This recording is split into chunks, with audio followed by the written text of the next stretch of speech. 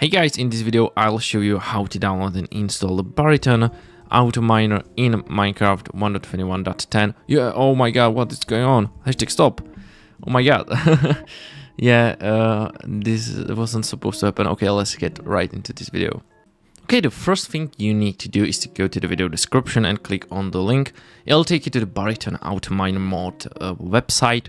And in here, just scroll down until you get to the download links. So click on the Baritone Autominer, Fabric and Fabric AP. We will need all three files. So let's start with the first link and click on the download Baritone. So suspicious download blocked, no worries, download suspicious file. And then go to the Fabric and hit download and download for Windows.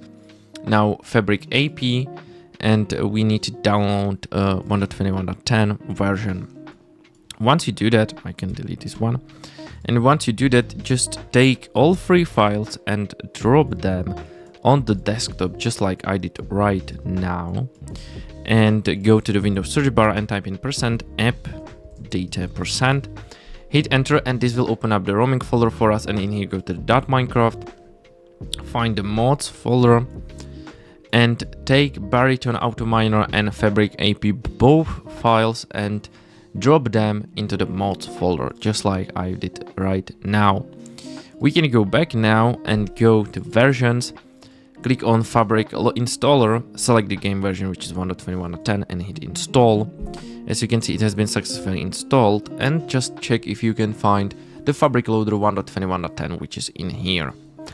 Now close that and let's open up the Minecraft launcher, and we need to make sure that we are launching the correct version, which is Fabric 1.21.10 for us. So use Fabric loader 1.21.10 and hit play, and let's just wait until we get to the menu. And finally I'm here, so let me extend the window and let's go to single player and open your world. So here I am, and now if I open the chest, not chest, chat, sorry, but let me go just a bit far from the village because I don't want to destroy anything. Let me open the chest, and if I type in hashtag, for example, mine diamond block, it will automatically look for the diamond block. But if I do hashtag stop, it will stop. And you can use hashtag help and it will tell you what to do. It's really useful. So yeah, this is everything for this video. And as you can see, everything is working just right. And there are no issues at all.